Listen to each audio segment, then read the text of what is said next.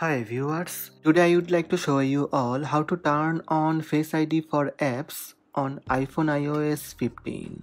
Let's have a look. This is iPhone 12 Pro and it's iOS 15. First, open Settings app.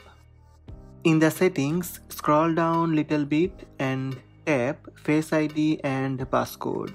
Enter your lock screen passcode to confirm it's you. Now in the Face ID and passcode, you'll see other apps. Tap Other apps. Apps that have requested to use Face ID for authentication will appear here. If you would like to turn on Face ID for apps, just toggle on the button beside the app. That's it. Go back to settings. So these are the steps to turn on Face ID for apps on iPhone iOS 15. Hope this video helped you. Please subscribe my channel by tap subscribe button. Also tap the bell icon to receive notifications about all new videos.